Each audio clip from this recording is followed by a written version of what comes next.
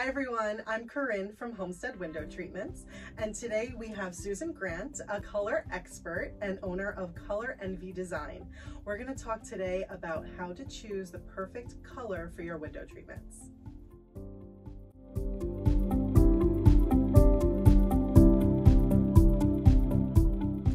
When you research how to choose the perfect color window treatment, the first thing that comes up is undertones. So Susan, how would you define undertones and what do they mean to you?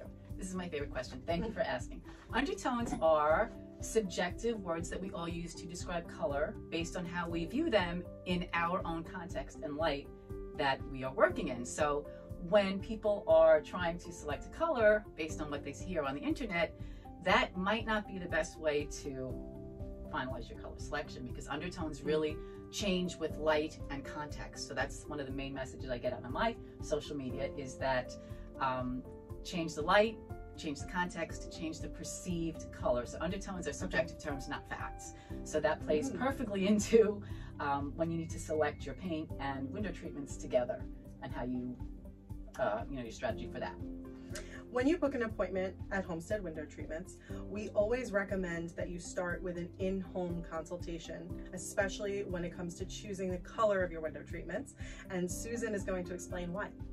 The best reason to have someone come to your home is because of something called metamerism. And metamerism is a phenomenon of color which is mistakenly all over the internet as when a paint color looks different from space to space or room to room. That's not metamerism. Metamerism is when two samples appear to have color harmony in one space, like the showroom or the paint store, and then do not have that same harmony when you take it home. So samples do not shift proportionally.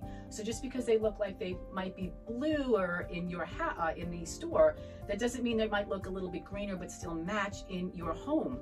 They might look, one might look green, one might look yellow, because the light affects both samples differently because they're both a different material. Paint is going to reflect light differently than fabric does. So it's best to have someone come into your home to help you finalize all your selections for your home renovations. Okay, Susan, can you show me some examples of metamerism? Here are vignette modern Roman shades. Here are some examples of whites. Perfect. Oh, I love this. Okay, so the first one I'd like to address is the one that might appear gray. The other thing that I'd like to actually point out, that you might not be seeing these samples the same way that we see them in person, which is another reason to not really finalize selections based on how they look online, because computer screens and phones and devices read color differently. So that's the one little bit of advice and tips and tricks I can give you. And so what I did earlier was I tried to, in the room here, match up what might look like a good match to this gray fabric here. And this is Sherwin-Williams Site White, a beautiful color in some spaces, not a beautiful color in others.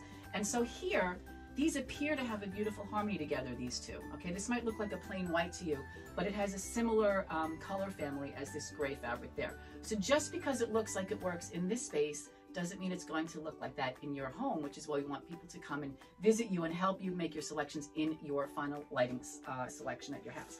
The other colors I've chosen here, this is Greek Villa, also from Sherwin-Williams. That might look best in this light. Here they have a similar color family. Factually they do.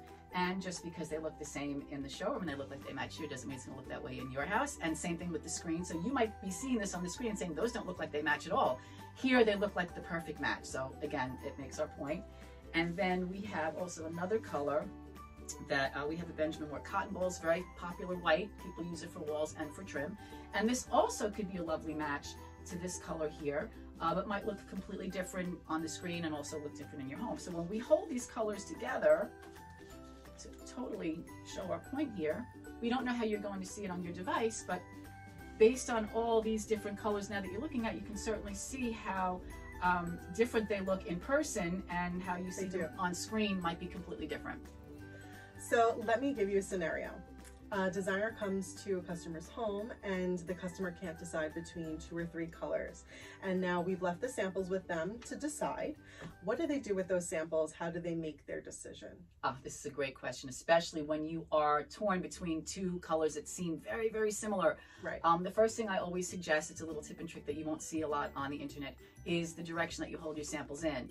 Not so much which window they're facing, that's another issue, but holding them vertically if you are going to be using the paint or wall coverings on a wall. All right, so what you don't want to do is what you see all over the internet is like a flat lay where you kind of put everything together and you look at them this way on the floor with all your samples.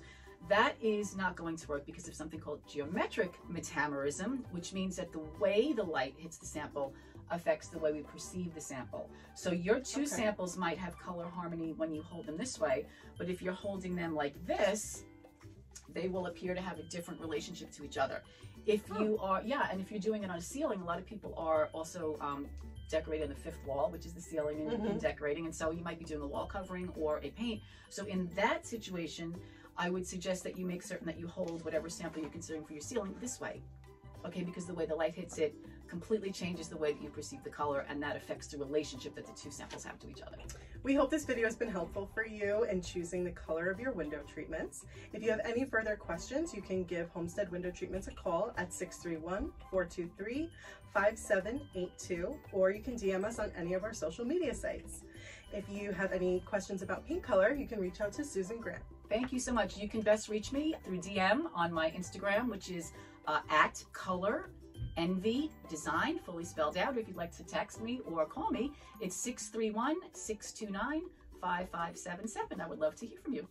Great. Thank you so much for joining us and sharing your expertise on paint color. Thank you so much for having me. I was delighted to be invited, and I would like to make a special thank you to Mark and the entire team at Homestead Window Treatments for inviting me to do this wonderful collaboration with you. So I'm so grateful and thankful to be here. Thank you. Oh, it was a pleasure. Thank you. Thank you.